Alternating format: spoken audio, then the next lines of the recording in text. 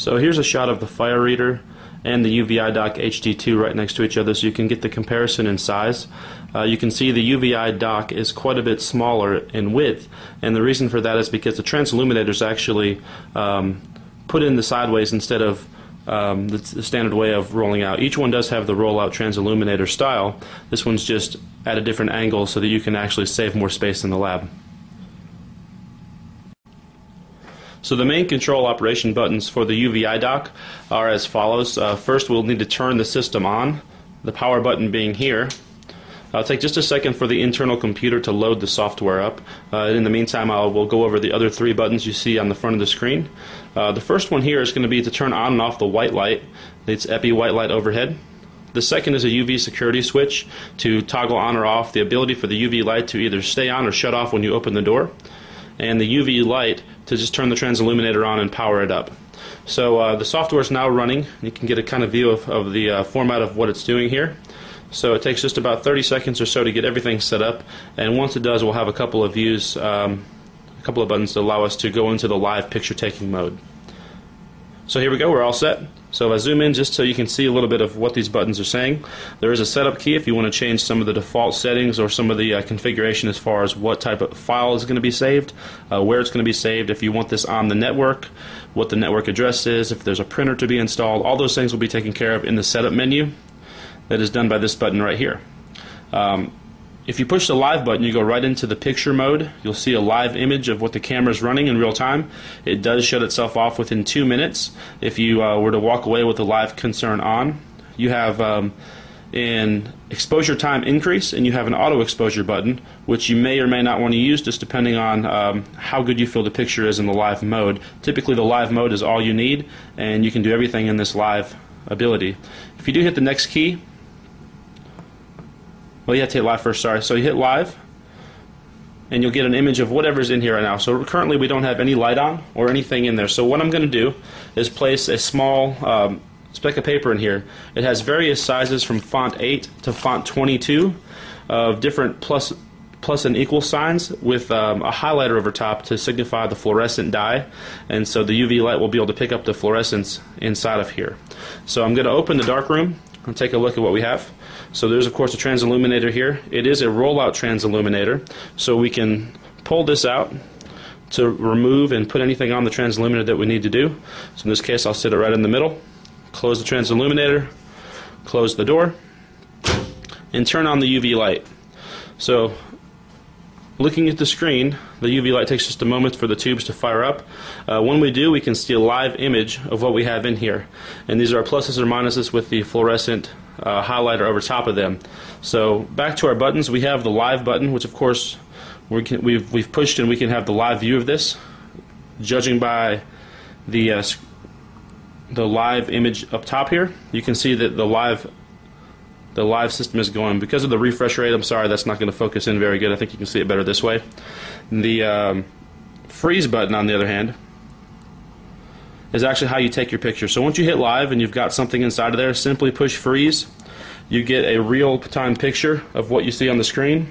From here you can print this picture, you can save it, you can zoom in and take a closer look at different things, or you can go back and simply push live again to take a different picture if you didn't like exactly what the result was. So now that we have it back on live, there are several camera options that you can see to adjust these things. So the first and top dial on the manual camera is the aperture. So you can open and close this aperture. All the way clockwise is closed, allowing no light to come in. As you scroll to the left, you'll see that a lot of light is coming in. The middle dial is for zoom. You can zoom in by turning clockwise, or zoom out, numerically going down, by turning counterclockwise. The bottom is for the focus. You can focus larger, focus in by turning clockwise, or focus out by turning counterclockwise. So we're going to take a look at the results on the screen when I do these types of options. So right now we want to zoom in a little bit. So I'm going to zoom to get what I want to see, the approximate size of the screen. So now I'm going to adjust the aperture to allow no light to come in, just to show the effects of this, and then back to allow enough light to see what we want to see. And if you get too much, of course, the image becomes saturated and you can't see anything but white. So we're going to get this to where the background is pretty much eliminated, and there's a good view of all of the symbols that we're wanting to look at. Next is the focus. Of course, you can adjust the focus in and out.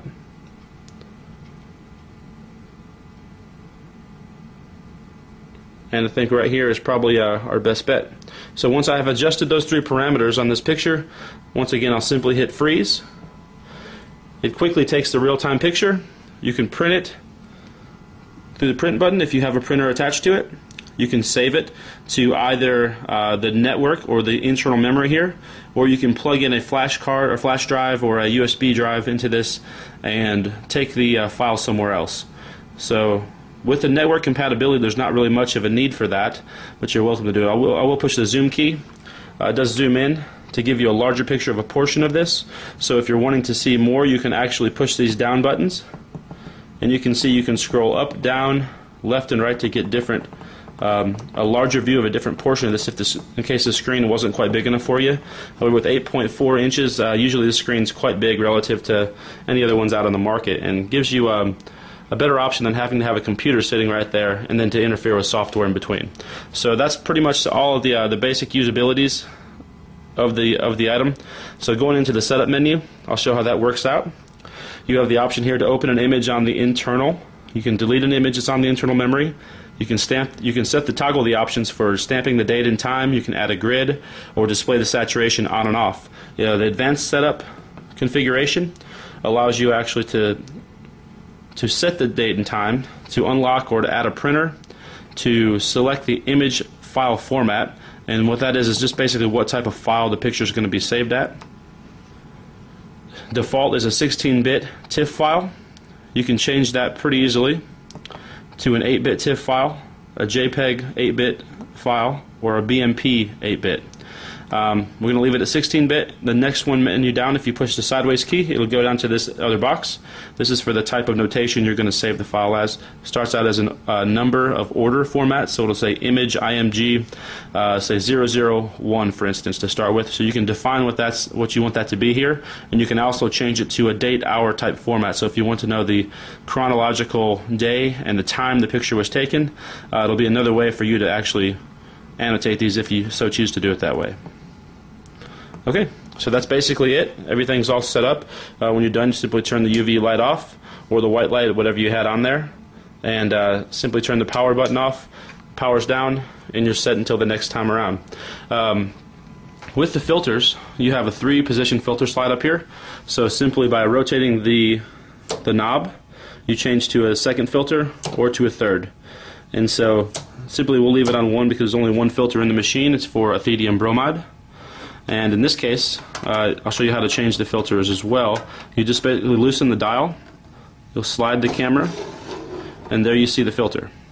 So in order to change it, you'd simply rotate it 1 position, put a new filter in, and do the same thing to add other filters together. So once you're done, simply put it back to where you're at, slide the camera back, and tighten down the knob. So here's once again the full view of the UVIdoc to get an idea of what this is going to look like relative to the fire reader. And in the next part of the video, I'll actually turn it around and show you what's on the back of this, where the USB ports are, and what sort of connections you have there. As you can see from the back view of the UVIdoc, you have a couple of items. You have the main toggle on and off switch. You have the main power supply where the cord will plug in. There is a USB cord dangling here that comes from the camera. The USB cord will plug into one of the 3 USB slots on the back here. The other 2 can be used for a thermal imaging printer, any sort of USB print connectivity you want to use. A mouse, if you want to have a mouse in here to instead of pushing the buttons, you can scroll the mouse, and also the Ethernet cord for network compatibility. There are also a couple of fans on the back to keep things ventilated. On the side of the instrument is the 4th and final USB port. So on this USB, this is where typically you would put your flash memory or your USB stick in to retrieve the files and then go to access them at another location.